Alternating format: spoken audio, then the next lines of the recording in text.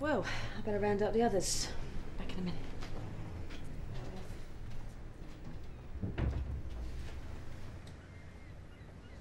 Well, this is the bit where we make small talk, is it?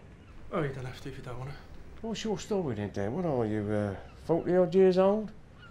Well, presumably there's an ex-wife or the like somewhere in the past. Yeah, something like that.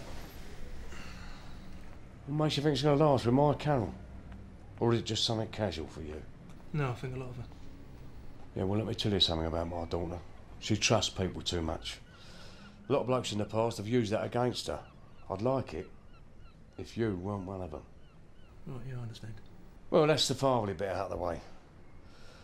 I'm assuming her assorted collection of children's no problem for you? No, I mean, you know, lovely kids. Sonia's a little bit worrying me though, you know. Yeah, well, she's a bright kid, is Sonia, yeah. And she'll trust you when she's good and ready. What about Bianca?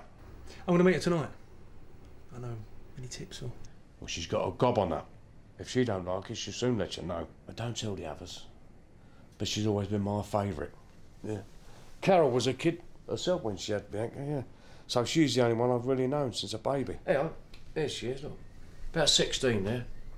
She hasn't changed much. Well, go on, it won't bite you, huh? This is Bianca. Yeah, pretty, isn't she? Right then, we'll be off, Dad. See you, Granddad. Ta-ra, sweetheart. See you later. God bless. You take care. Later. All right. Ta-ra, yeah. Ta-ra, Robbie.